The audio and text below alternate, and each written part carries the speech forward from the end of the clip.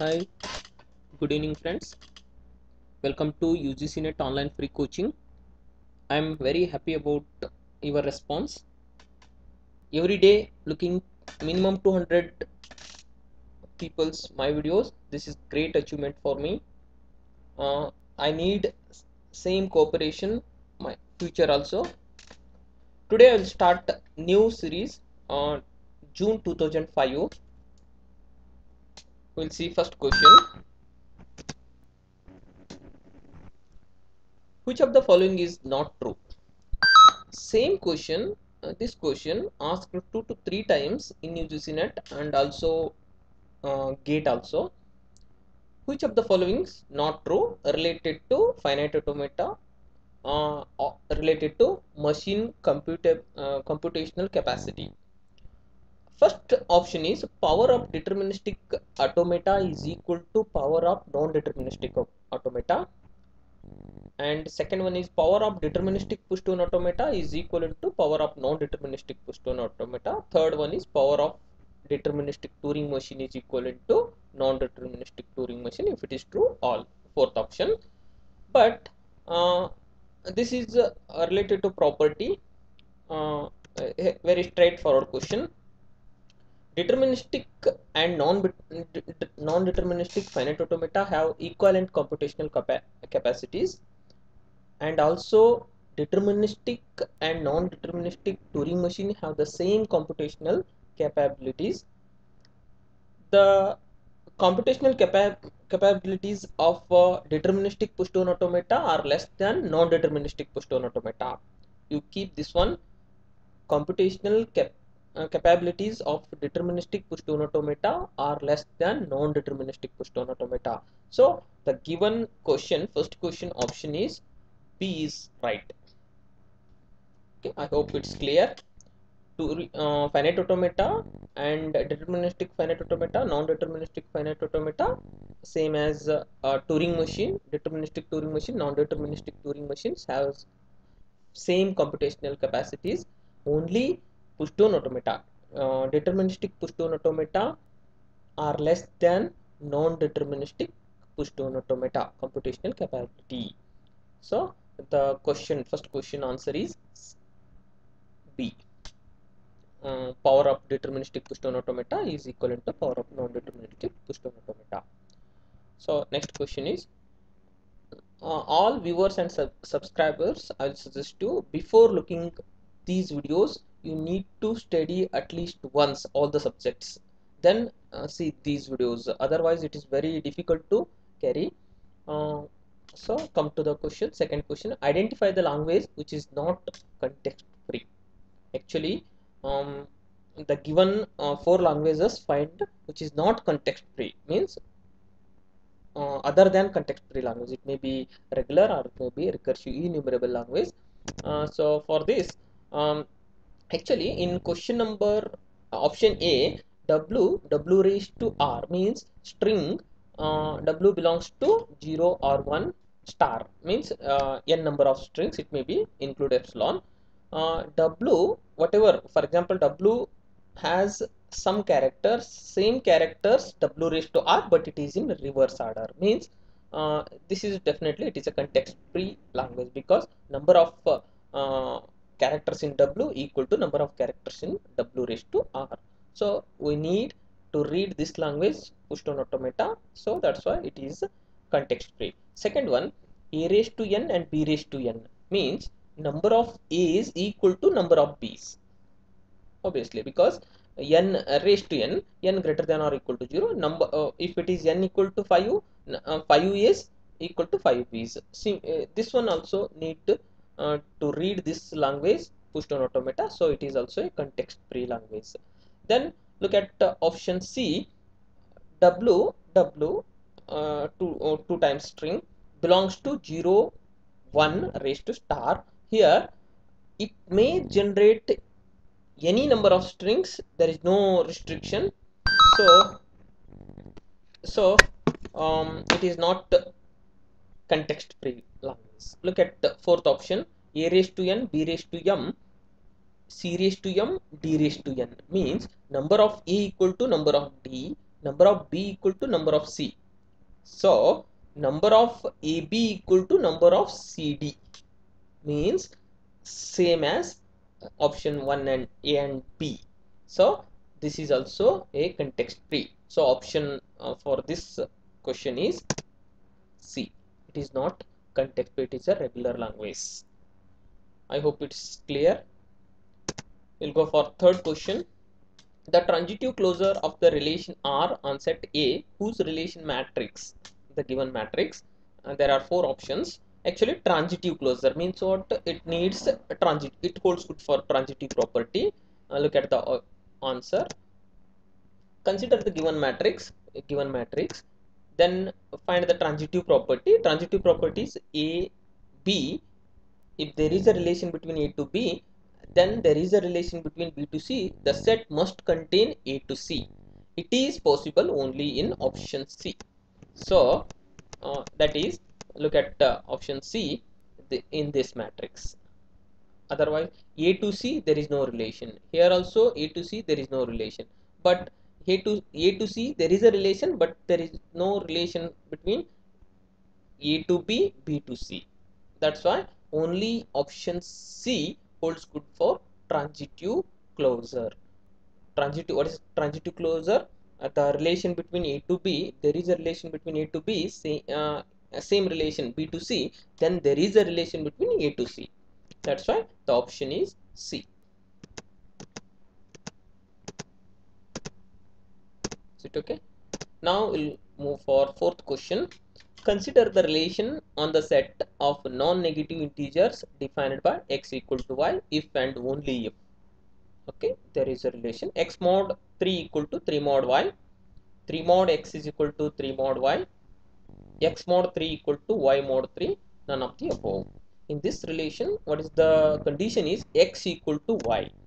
X equal to y, the given condition, we will write like this: x mod 3 we may write x mod 3 like this, y mod 3 we may write like this. So we write x mod 3 equal to y mod 3.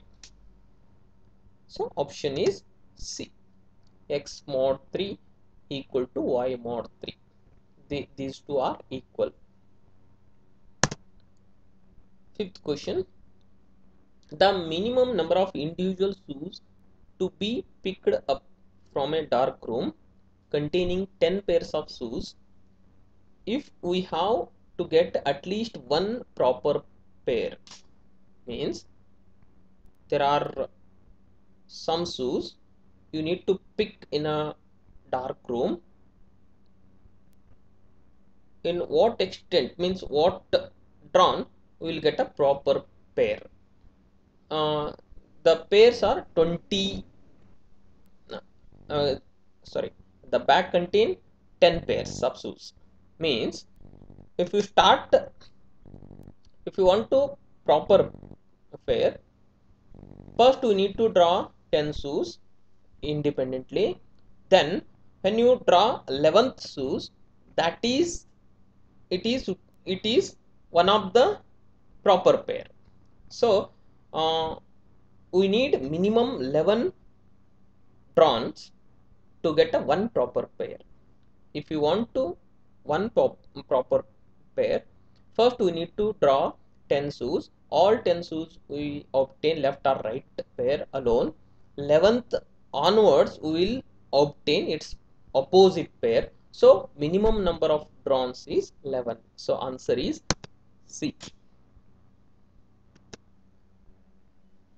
Then sixth question, this is very interesting. Actually the given binary base 25 equal to 53 base B. Then B is equal to, means we need to find what is the value of B. 53 base B, what is the value of B? For this, first we need to convert decimal number. This is 1, this is 1 into 2 raised to 0. This one, second one 1 into 2 raised to 1, 0 into 2 raised to 2, and 1 into 2 raised to 3, 0 into 2 raised to 4, 1 into 2 raised to 5. This one. Now B into b raised to, because we don't know the base value, b into b raised to 1 plus 3 into b raised to 0. Now solve this one. This is 2 raised to 5 is 32, this is 0, 2 raised to 3 is 8, this is 0, and 2 raised to 1 is 2, 2 raised to 0 is 1. So total this is 32 plus 8 plus 2 plus 1 means 10 plus 1 11, 32, 11 plus 32 is 43 for left hand side. This is 5b plus 3 into b raised to 0 is 1, so 5b plus 3 right hand side. Now simplify this one. 5b equal to 40, take this one left hand side, it is 43 minus 3 is 40. B equal to 40 divided by 5, that is 8. So hence we get the answer is B, option is 8. Okay, it's very simple. The given binary number base 25 equal to decimal number base B, then find B is, actually it is not decimal, it is octal number. Now we came the result. Now answer is, just convert the given number in decimal. You know how to convert the binary to decimal, that is multiples of 2. Then this one convert into decimal, that is we don't know the value of b, so just keep it as it is, 5 into b raised to 1 and 3 into b raised to 0. So after simplify we will get b equal to 8. So means what, this binary number base 25 equal to 53 base 8. So option is B. Please, if you have any queries, just mail me or just comment in YouTube comment box. I hope some of you got notes, ebooks and all. If you want notes and ebooks, just leave it your mail ID in YouTube comment box. Please subscribe, share, promote this channel. Then I can make more and more videos in future. Then come to the question number 7. The logic expression x dash y z dash plus x dash y z plus x y z dash plus x y z reduced to. Now we'll solve in two ways. First way, the given is given expression. Just take first two value, just take these two, x bar y is common, take it outside, so remains is z dash plus z. Here x y is common, so take it outside, remains is z dash plus z. We know that a plus a dash equal to 1 means z dash plus z equal to, means z plus z dash equal to 1. So remains is x dash y plus x y. So take it y common, and x dash equal to same property, this is 1, so reduce to y. This is one of the simple way. Other way, we'll go for table method. This is x dash y z dash, this is x dash y z dash, that is 1. X dash y z, this is x dash y z, means this one. X y z dash, this is x y z dash, this one, this corner value. X y z, x y z, this one. Just for this value is y, because it will not change. X is changes and z is changes. Z is 1 and 0, x is 0 and 1, so y is constant, so it reduced to y. I hope both the methods is very simple. Which one you will feel better, you adopt that one. For this, the logic expression, this expression reduced to C. Now we will move to the 8th question. Which of the following logic has the maximum fan out? This is very important question. This question asked minimum 5 times in previous question papers. It is very important question for all UGC NET and CSIR NET and also GATE exams. First of all, this time they will ask maximum fan out, sometime which is the fastest logic family, which is maximum noise, or which will take a low power and all. It may ask any, it may change question, but same question every time it is a compulsory one question. So be careful for this question. Before looking this answer, we'll see all some important properties of logic gates. First one is high threshold logic. This is key feature, key properties, maximum noise immunity. HTL logic is maximum noise immunity. Second one, ECL. This is very important, bipolar fastest logic family. This question, which is the fastest logic family, same question asked in 2 to 3 times. Be careful, this is fastest logic family. And maximum propagation delay, it has maximum propagation delay, low packing density. These are the some key features of ECL. Then TTL, this is widely used bipolar. These two bipolar logic gate. TTL is the widely used bipolar logic gate.